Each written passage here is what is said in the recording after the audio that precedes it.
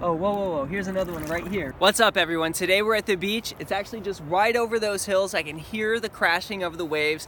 And today we're gonna be looking for some prehistoric fossils. We'll be checking for clam shells, snail shells. So let's go see what we can find today. According to fossil identification charts, the fossils in this area are from the Nye mudstone era, which puts an age on these fossils of about 15 to 20 million years old. Every time I find one of these fossils, I'm amazed that I'm holding a piece of history that's so old, and I'm probably the first person to ever see this or hold it in my hands. I think we're gonna find something really cool. When the waves come up, it just fills up this creek with water. Watch it as it comes up.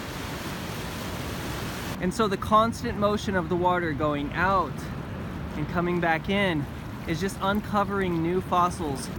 So we're going in. Oh, here we go. I'm pretty sure that this is one right here. You can see it right here in the water. Looks like a clam, and it is. It is a clam fossil. Let's go check this out. Oh man, that is so cold. But this is what makes it worth it. Check this out. This clam was alive about 15 to 20 million years ago. That is just insane to me. Look at this. Look how perfectly preserved it is. I love finding these. Every time you find one, it's like a piece of prehistoric treasure. It's like finding a dinosaur bone, and it never gets old. The majority of them that I find, I leave because I have a really cool collection. So basically what I'm looking for when I come out here are fossils preserved very well like this. I'm very picky with my fossils. I want to leave some for other people to find. Let's go see if we can find some more. All right, back in the water. You can also find very large cluster type fossils. I never really keep these, but this is basically mudstone or sandstone that's just full of clam shells, snail shells, and other kinds of animals. I always like to leave these, but they're still really cool to find. Looks like we got one right here. All right, let's take a look at this one that we got. So cool. It's smooth. It's almost like a crystal on top or marble. Look at that. Very beautiful. Oh, here we go. Keeper number 3. Look at that. Hanging out right there. So that's what you're looking for. You can see that there's a white on one side, brown in the middle, and then white on the other side. That's usually the shape of a clam, so we're gonna pick it up. And look at that. That is so cool. 3 of the same kind. But man, are those beautiful. Oh, check this out. You don't see too many of these around here. Very big, beautiful shell. It's not a fossil, but it's really pretty. I can use that for decoration. I'm gonna keep it. Here's another really cool thing you can look for.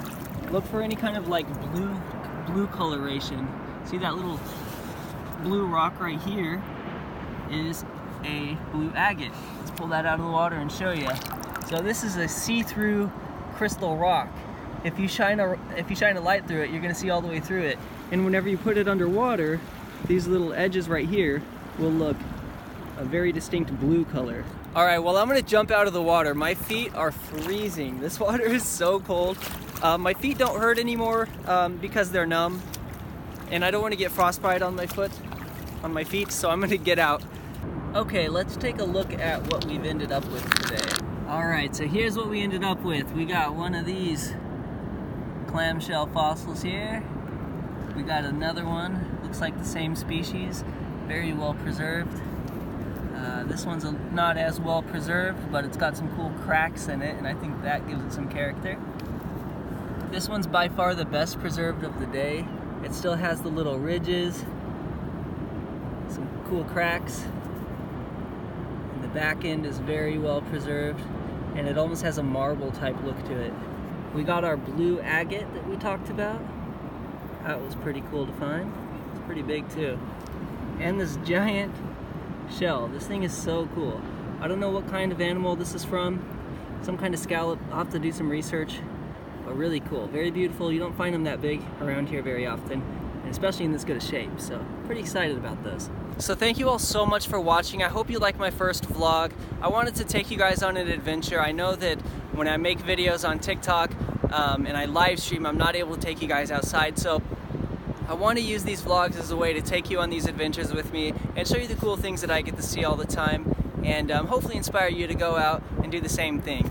Also, picking up trash along the way. I'm out here on the beach.